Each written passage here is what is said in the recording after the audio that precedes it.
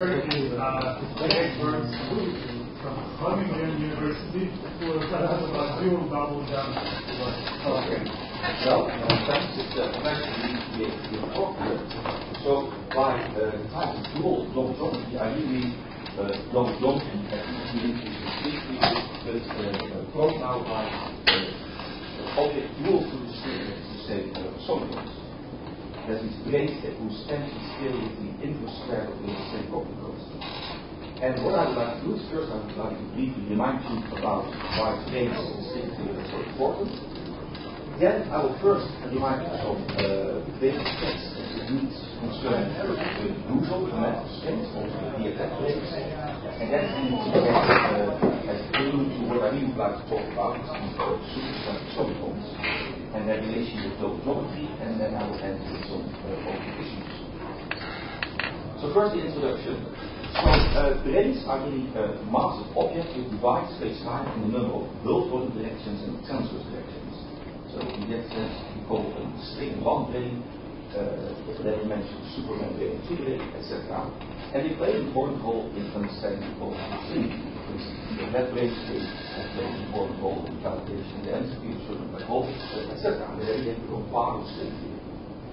And the question I would like to pose to this talk is, what can we learn about how many brains there occur in string theory? And by that I really mean with maximal supercharges and then toroidal complications, that's the thing I will discuss today. And by using supergravity as a local approximation to string theory. And you might ask, well, what is it new to say? This is known for a long time, but the new input I would like to use is that it has become clear in recent years that these supergravity theories, the usual way we know them is we only use fields that describe physical degrees of freedom, but it can be extended with a certain number of fields which do not describe physical degrees of freedom, but nevertheless are important for the coupled to brains. And we know some of them already. For instance, in 2A supergravity there is a 9-form potential that couples to the DFF8 plane. That 9-form potential doesn't describe any freedom. It's equal to the Roman's mass parameter, which is a cosmological constant. But nevertheless, so it's also not predicted by the representation theory of the superstring algebra, but nevertheless it's important to understand the existence of the DFF8 plane. And a nice classification of all these possible extra fields in supergravity has been constructed in recent years, and I would like to discuss how to use these fields to see whether we really know everything about the brains of string theory and toroidal compactifications. So, but this is what I only will, as I said, I will mainly concentrate about the brains which are so currently behaving in the sense that their attention scales with the inverse square of the string coordinates. But before I get into these supersonic solitons, I first want to say something about the mental brains, the DFF brains, as a warming up. So, if you consider in 10 dimensions you have the fundamental string, but if you go to low dimensions, then you also have the react strings, say fundamental zero brains. And it turns out that for every compacted bidirection, you don't get only one zero brain, a react string, but also from the reduction of a PPA, there is a second fundamental zero brain. So you get 2 zero brains from one mapping. And correspondingly also the 1-form potentials that couple to these zero brains, they organize themselves nicely in the vector representation of the T delta group, which is S of 10 minus D, 10 minus D. And so in low dimensions you have not only strings but also zero brains. And by the way, the fundamental string has a tension which is independent of the string constant. Now, if you write down the Bergshoeff term of a string in low dimensions, usually it's just the universal two form. It's pulled back to the two-dimensional world volume. But it turns out that these gauge transformations of these one forms, the zero brains and the string, they mix. They form one algebra, and you can't make a gauge invariant action Bergshoeff term coupling by only considering the universal two form. We have to add also these one forms multiplied by a curvature, which is basically the curvature of extra world volume scalars. So for every compacted bidirection, we have to introduce 2 extra scalars, in this case also having the vector to say triviality group, in order to construct a gauge invariant Bergshoeff term. So effectively, that's the idea of double geometry. For every compacted bidirection kind of set there's a double torus, and that you really need to construct a gauge invariant Bergshoeff term. But there's a problem here, because if you now count, you can do that, so we have constructed the gauge invariant Bergshoeff problem, but there's a problem with counting the double volume degrees of freedom, because in 10 we just have only the embedding scalar, which is 10 minus 2 is 8. But now in less than 10, I have d minus 2 embedding scalars, but these extra scalars needed for double geometry are counted twice times 10 minus d. And that doesn't add up to 8. So I have twice as many extra scalars in line with this double geometry, but to get the right counting, I have to get rid of half of them, and that you can do because on a two-dimensional roll volume, string, you can impose a self-duality condition on these extra scalars, and then you get back to the right counting, and that's up to 8, and the 8 nicely fits into a supersymmetric multiplex, so that you have a supersymmetric revolving, and we talk about a supersymmetric plane. Now, effectively, this amounts to the following, that if you take now a string in 10 dimensions, then you might say it behaves effectively as an object, which if you wrap it gives two zero planes, and that's because of the extra input of the PP ray, and if you unwrap it, it remains a string. It's undoubled, it remains a string. And if you apply this simple wrapping rule, together with the initial condition that to A and to B have only one fundamental string, you exactly build up this T-duality representations, a vector of zero planes and a single fundamental string. Because if you unwrap, that means you go here horizontally, you remain a single fundamental string, but each time you wrap, you go diagonally, then this 1 goes to 2, and together with this 2 it is up to 4, and then exactly build up these numbers are exactly the vector representation of T-duality. All follows from this effective wrapping rule. Okay, these were the fundamental branes. Let's now go to the D-branes. They go slightly different. They organize themselves in different representations of T-duality, namely as Karel's spinor representations of T-duality. And their West-Unit term has a common with fundamental string that you see in 10 dimensions. The West-Unit term is just this first term and the last term. Forget about the red term. And that's the development West-Unit term for D-branes. This F2 is the curvature of the Bergshoeff vector. This signals the fact that the fundamental string is a D-brane. And C is the Fermi sum of all the Ramadan potentials. But again, in low dimensions, the fundamental string, the represent, they mix, these terms are not gated there. You have to add these extra low volume scalars. You have to include this extra red term, and only that combination is gated variance. And I use here kind of really short notation because in low dimensions, the Ramadan potentials themselves are spinor representations. So this unified expression works so nicely because I only am dealing with a limited number of representations of the T-duality, namely fundamental strings, a vector of zero planes, and spinors of D-branes. And the Ramadan potential also spinors. Its gamma matrix is the gamma matrix of the T-duality group. But again, I can make a gauge there West-Unit term. I have to introduce that scalar, but that causes a problem with counting degrees of freedom because in 10 dimensions I have a vector, it's a count p minus 1 for a DP brane. I have a number of embedded scalars, it adds up to 8 for every DFFP brane. But in less dimensions, I have a vector, I have embedded scalars, but I have twice too many extra scalars, it doesn't add up to 8. And now I can't impose self-duality because the DFFP brane is not necessarily a two-dimensional roll volume. But happily enough, the formula itself comes to our help because you see this is a deceivingly simple formula, but of course it really gives the West-Unit term for a whole spinor representation of D-branes. And all you have to require is that if you take a single component of that spinor, that only contains half of these extra scalars. And if you use now the special properties of the gamma matrices of the T-duality group, it turns out that indeed, if you go to a specific spinor component, only half of this combination really contributes to these extra scalars. And really, it works, you only have half extra scalars without the need to impose any self-duality. So that's nice.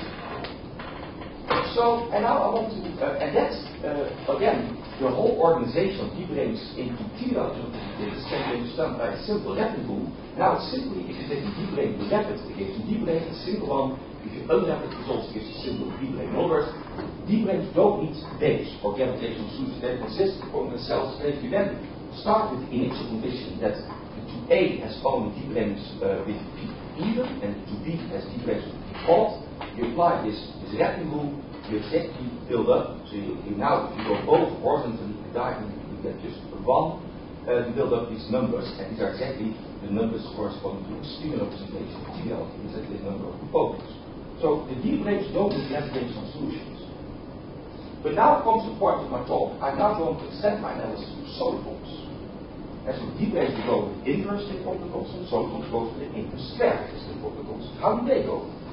First, I consider standard solitons. That has a mean solitons which are supposed to be flat. They have more than two transverse directions. then, again, there's a doubling going on in the sense that if you compactify, then for every compactified reaction, you get two solitonic D-4 branes coming from unwrapped solitonic, and it comes from unwrapped solitonic brane, and now there's an extra input from the Klutz-Klein monopole. That's in some sense the dual of the wave. In some sense, these solitons are the electromagnetic duals of the fundamental branes, and in the same way as for the fundamental branes, there was an extra doubling due to the QP wave, here there's an extra doubling due to the Klutz-Klein monopole. And so if you want to have for every fundamental brane an electromagnetic duality solitonic brane, then you need to solve the dual wrapping rule. So this is slightly different from the fundamental branes in the sense that now upon wrapping it remains undoubled, and if you unwrap it, it's doubled. Because of this extra Klutz-Klein monopole. So it's a dual wrapping rule.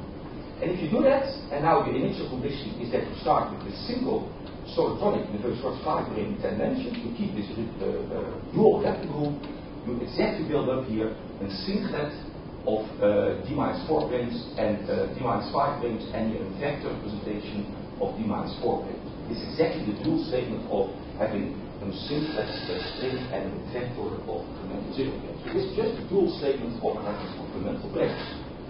So far so good. But now comes the new input. Because if you now look to